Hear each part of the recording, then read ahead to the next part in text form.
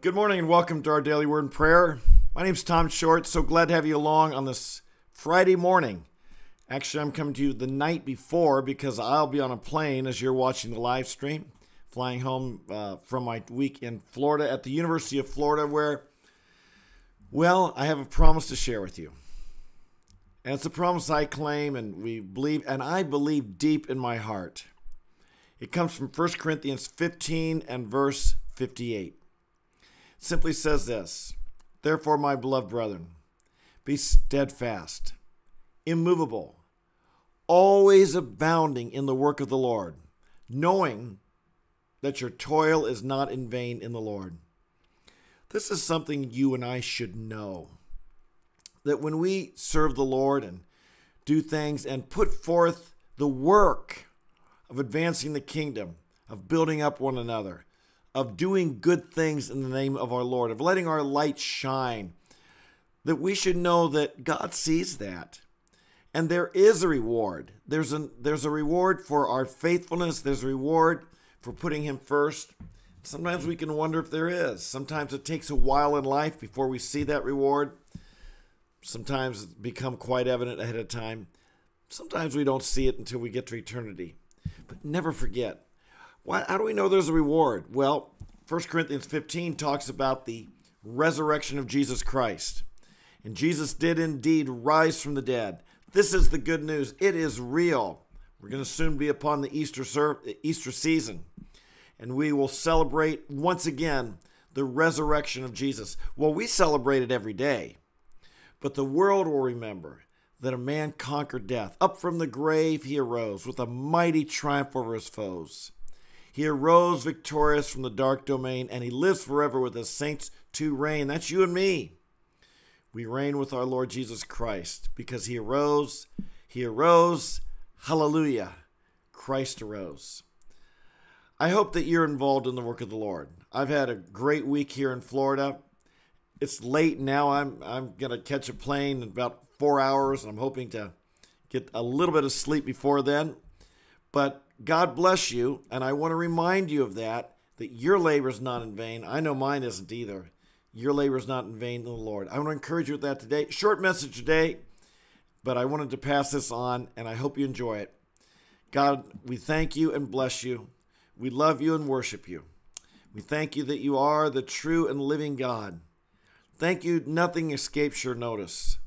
Oh, Father, we live in a world that often has chaos, pain. So many people, Lord, are hurting. We thank you that you give us healing and victory in the name of Jesus.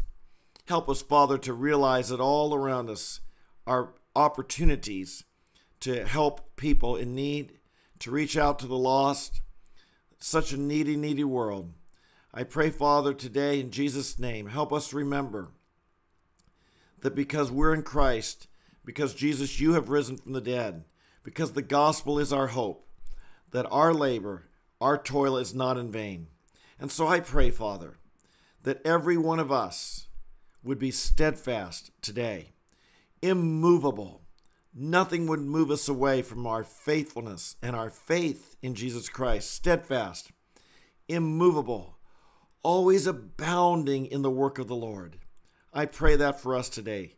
Lord, I want to ask for the people who come, my brothers and sisters who come on this live stream day after day.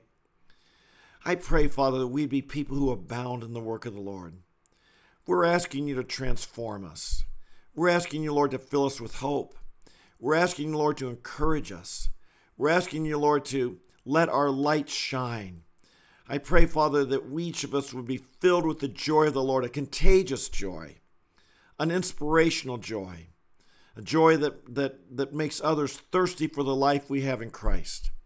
Help us, Father, to be living examples. Help us to be strong in the Lord. Help us to be exulting in the Lord. Help us to be filled with your Spirit. And that today, wherever we go and whatever we do, we would abound in the work of the Lord, the joy of the Lord, the peace of the Lord. This would be ours to have, to experience, and to share with others. We pray for this, that we would live this way for your glory. Inspire us, empower us. In Jesus' name we pray. Amen and amen.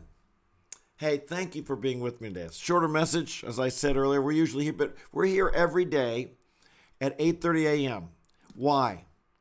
Because we believe we need to be in the Word of God together.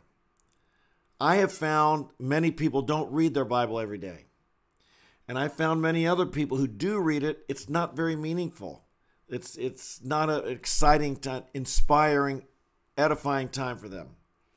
And if you're having trouble getting the daily feeding of God's Word so that you're strong, triumphant, victorious, join us every day. It'll make a difference. You get in the Word of God every day, and it'll make a difference. So many people that as I travel about, so many people thank me for this time. They say it means so much to them. It could mean that for you too. It could build you and strengthen you, encourage you, inspire you. That's what I'm hoping for and praying for. And I know it's working. I know it's happening.